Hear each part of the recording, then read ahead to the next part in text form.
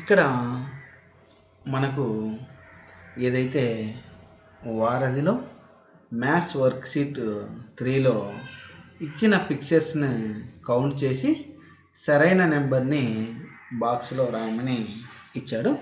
ఇక్కడ ఏంటంటే పిల్లలకు అందుబాటులో ఉండేటట్లు, లేదు మనం ఎటువంటి డయాగ్రామ్స్ ఉపయోగించకున్నా సరే మన చేతి వేళ్ళను ఫింగర్స్ను ఉపయోగించి ఈ యొక్క కౌంటింగ్ అనేది నేర్పడానికి ఉపయోగపడుతుందని అర్లీ స్టేజెస్లో ఈ యొక్క యాక్టివిటీ ఇవ్వడం జరిగింది.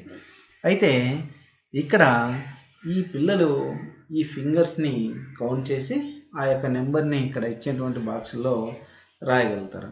ఇక్కడ ఏంటంటే మనం బాగా గమనించినట్టయితే వారధి అనేటువంటి వర్క్ బుక్ను మనం మొత్తం గమనించినట్టయితే ఒకేసారి కాకుండా విడతల వారీగా పిల్లల్ని ఇంగ్లీష్ మీడియంలో కన్వర్ట్ అయ్యేటట్లు తీసుకెళ్తూ ఉన్నాడు.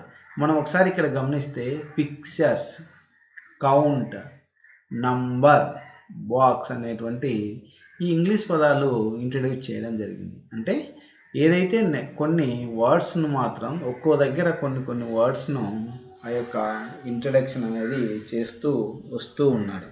అంటే పిల్లలకి నిదానంగా ఇంగ్లీష్ మీద ఈ యొక్క పట్టు సాధించడానికి కోసం ఈ విధమైనటువంటి ప్రయత్నం చేయడం జరుగుతూ ఉంది. ఇప్పుడు just see here, how many fingers are there? 5. Okay. Next, see here, how many fingers are here? 1.